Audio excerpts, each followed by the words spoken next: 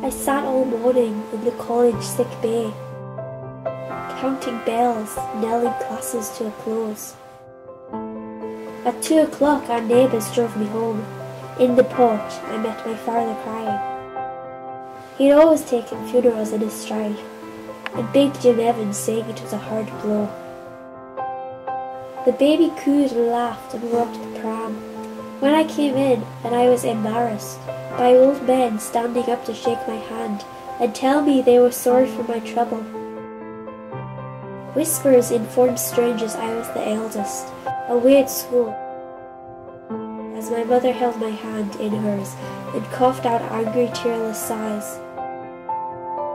At 10 o'clock the ambulance arrived with the corpse, stanched and bandaged by the nurses. Next morning I went up into the room.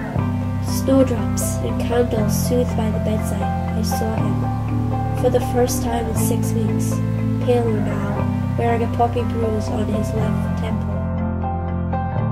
He lay in the 4-foot box as in his cot, no gaudy scars, the bump knocked him clear. The 4-foot box, a foot for every year.